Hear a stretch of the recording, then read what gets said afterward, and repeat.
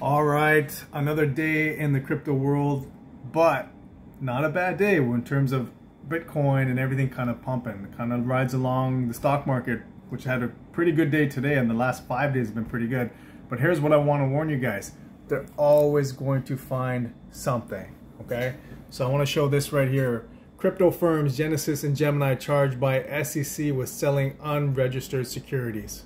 All right, Gary Gensler has found somebody else to go after, and there's no surprise that this was going to come up. They're still in this whole XRP issue that's been going on, but there's always going to be somebody. This is the same Gary Gensler who was having conversations and meetings with Sam Bankman-Fried forever.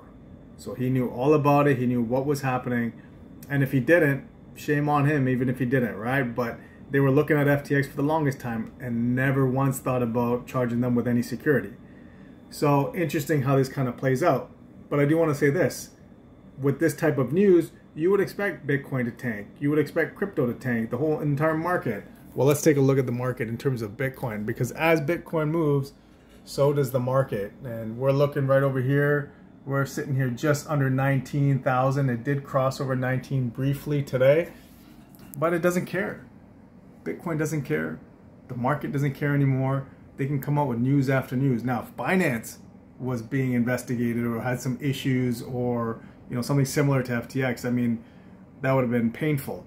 But look, at the end of the day, the point is there will always be some kind of news, some kind of headline that's supposed to take you down a path of shaking your confidence and your conviction in the crypto space. And if you don't have it already, it's going to solidify that even more, and it wants to put you in a position where you stay on the sidelines, where you continue to sit on your hands. That's not the case. Don't do that. You are going to potentially ruin your financial freedom or the chance of financial freedom. So the news is always going to be out. There's always going to be something negative. You've got to look into it. You've got to do your own research and ask yourself better questions. Why are there so many intelligent, well-connected, wealthy individuals who are coming into the space in droves? Ask yourself that. Why are there so many institutions that are piling into the space quietly?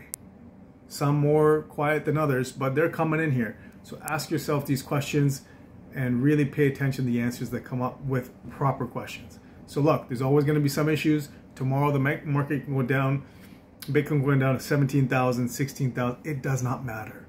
It's the principle behind it, not the price point that's valuable. I want you guys to focus on that, and we'll see you in the next one.